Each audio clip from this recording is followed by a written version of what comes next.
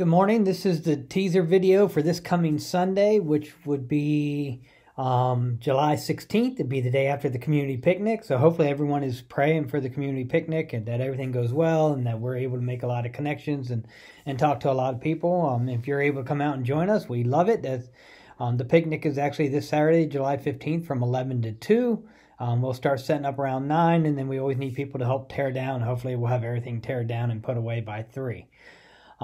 But the teaser for this coming Sunday, July 16th, have you ever been in a situation where somebody asks, what do I need to do to make it right?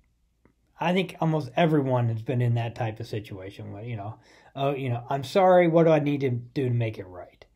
And a lot of times it's, do I need to write a check to fix something that got damaged? Do I need to, give you a rain check on the babysitting, whatever it might be. There's a lot of different things that phrase, what do I need to do, comes up. It's interesting because the Israelites said that a lot too. With God, there were a lot of ideas of what do they need to do to get right with God, to repent, confess, or whatever. The passage I'm preaching on, actually the title of my sermon, I just gave it to you, what do I need to do? But the passage is Micah chapter 6, verses 6 through 8.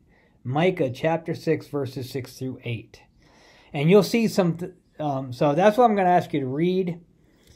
And you'll see the Israelites kind of asking that question, what do I need to do? And they kind of put some suggestions out. But God's response has nothing to do with what they're throwing out there. And I think you're going to see a big change, or hopefully open up in our eyes, a big eye-opening experience to the answer, what do I need to do?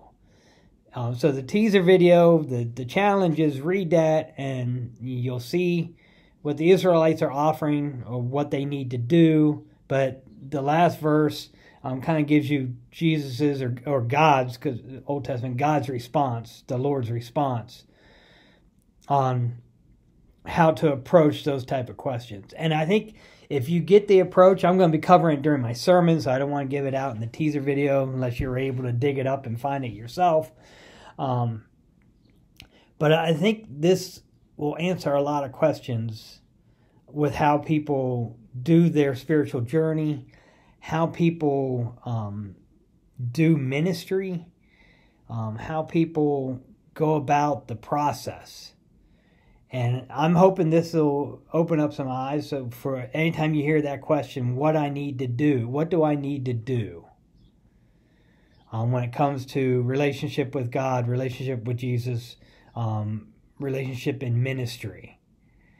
I think this is a good passage. Again, verse 8 kind of gives you the Lord's or God's response. But again, Micah chapter 6, verses 6 through 8. If it's kind of vague, I don't want to give it away. I want to save that for Sunday. But it does give you something to look up. And again, the question that the Israelites kept saying is, what do I need to do?